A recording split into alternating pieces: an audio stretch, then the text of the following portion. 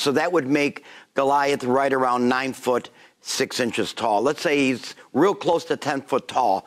And if we look in Genesis 6. Ask the pastor. I know we've had this before, and but maybe you can elaborate on this. It says, how tall was Goliath? Goliath was tall. Garrett, thanks for asking that question. We've been teaching all through the ages in our children's room, and even, of course, in our own main sanctuaries about David and Goliath, and recognizing just how tall he was, a big guy. So I went over to 1 Samuel 17, and I just want to read here out of chapter or verses 4. It says, a champion named Goliath, who was from Gath, came out of the Philistine camp. His height was 6 cubits and a span. And I'm just going to stop there because I don't want to take everything from Pastor Michael next to me. But, you know, when we look at that, I've been over at the Noah's Ark, and they have the cubit because Noah built the instructions from God was per cubit. And there's a cubit, and I brought one home. And I measured it, and it's 18 inches. So when you do the math of 6.5, that spans 6 inches, and a cubit is 18 inches. So that would make Goliath right around 9 foot 6 inches tall. Let's say he's real close to 10 foot tall. And if we look in Genesis 6, we recognize the fact that there were giants in the land, and the Nephilim, and they were tall. They were big. And he was there to represent as the Philistines, to come against the armies of Israel. And with that said, now he told you how tall he is. He was a big guy. I'm going to turn this right over to Pastor Michael.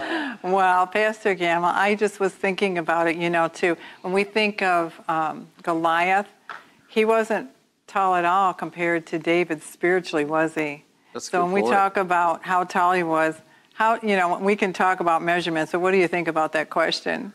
My grandfather would have said he was G.I. Ant in the eyes of God.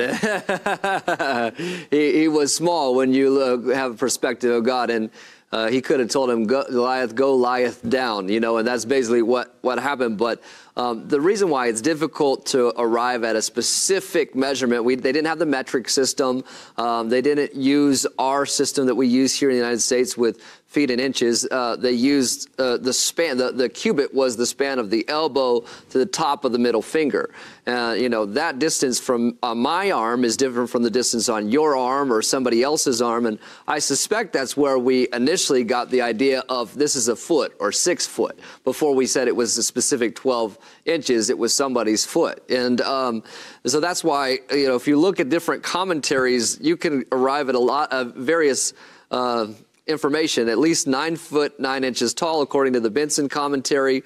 The Barnes notes on the Bible says that the cubit was about 1.5 feet, so they believe that he was about 9 foot 9 inches. The Cambridge Bible School for College says the probable estimate is 10 foot 3 inches. So he was anywhere from 8.5 to 10 foot 10 inches, but he was tall. And as you said, Dr. Webio, and when you take a perspective about how big our God was, he was just a G.I. ant, not a giant.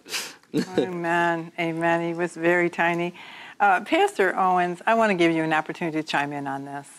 Yeah, so I think it's the brothers answered it well. I think it is interesting, though, depending on where you go into trying to research this, you get figures all over the place of how tall Goliath would have been. I found one where it said that he was like 7 feet 8 inches, or 7 feet 10 inches. Other brothers say that it's possibly up to 10. I think the reality is we don't know how tall the man was, but we do know that God used David to kill him and therefore bring forth glory to God. So that would be my encouragement.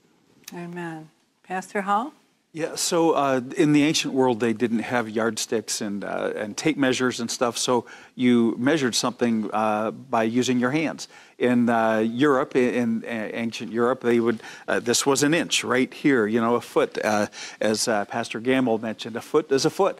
This is what you used as body parts to become some kind of a standard measure. A cubit typically goes from the elbow to the tip of the finger, so that's about 18 inches. A span would be the size of a hand. But if your hand is bigger than mine, then you can see there's no uniformity of standard. So I believe that Goliath was 9 feet 6 inches tall. 6 cubits would be 18 times 6, 9 feet, and then a span about 6 to 9 inches, so somewhere in that neighborhood. But the important thing is that he wasn't tall enough, right? In fact, I want to read to you a passage from 1 Samuel chapter 9 describing Saul. In chapter 9, verse 2, he had a son whose name was Saul, a choice and handsome man, and there was not a more handsome person than he among the sons of Israel. From his shoulders and up, he was taller than any of the people. The average Israelite at this time was about 5 feet 5 inches. We know this from the skeletal remains in the area. So he was taller than that, but he was afraid to go see Goliath. He was afraid to go out there. He was the tallest among his people, and he was afraid. The point of the story is that a little boy came and said, "Let me have at him. Okay, I see how big he is. I see how big all of you are.